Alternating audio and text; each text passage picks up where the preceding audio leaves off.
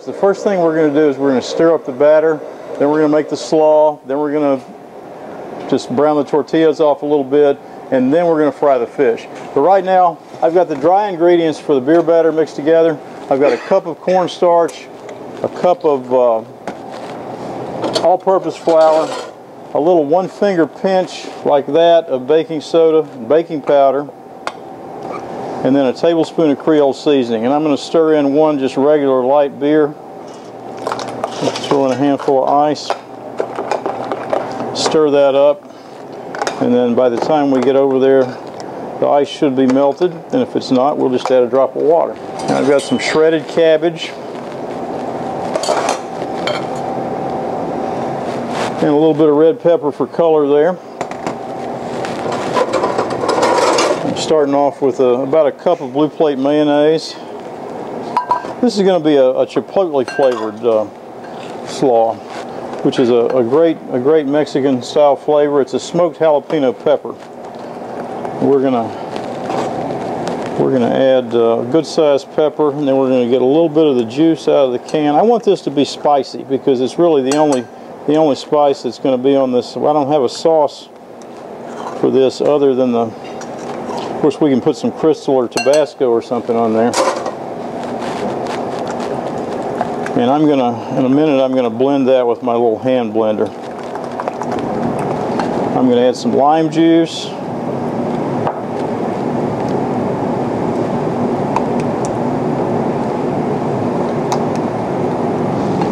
And a good 4-finger pinch of Creole seasoning, a little salt and pepper. I want this to be fairly highly seasoned. I mean, to me, the secret of a good fish taco, I mean, obviously is having good Louisiana fish, but it's also having a really nicely seasoned slaw. And you can do this in a blender, but I like my little hand blender.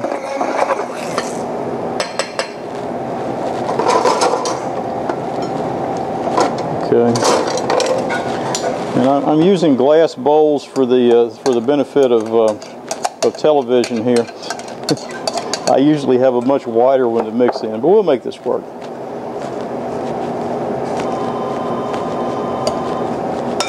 Now this will, I'm sure you've noticed when you make slaw that after you add the dressing, it loosens up a bit. The salt and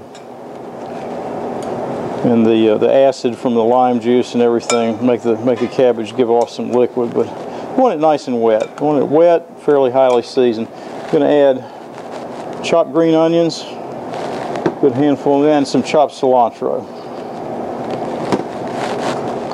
Okay, our tortillas are next. I've got a hot iron skillet, and these are white corn tortillas, and I'm gonna start browning them off. Now while that one's browning, I'm going to check my batter.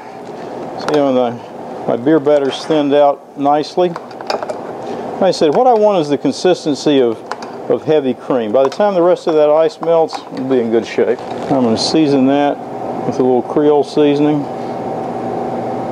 I'm going to put this fish right down in the batter.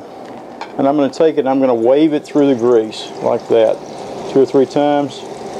And then when I let go of it, it's going to be close to floating. Now, if I was to drop that straight in or drop it in a basket straight in, what would happen? It would go to the bottom and stick. Doing it this way makes sure that it does not stick. Now this is would be a great buffet out in the yard if you wanted to set up something like that. And this can be done completely ahead of time. So I've got my brown tortillas, I've got my slaw,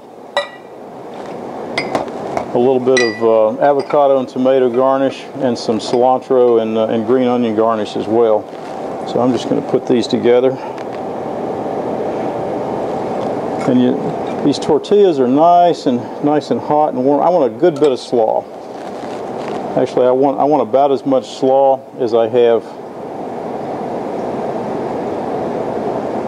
fish.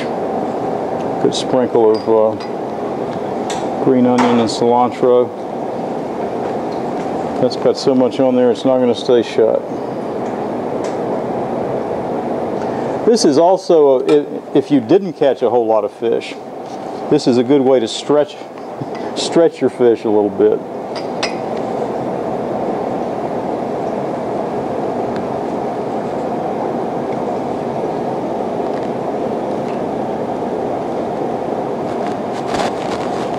And a little lime juice to squeeze on there.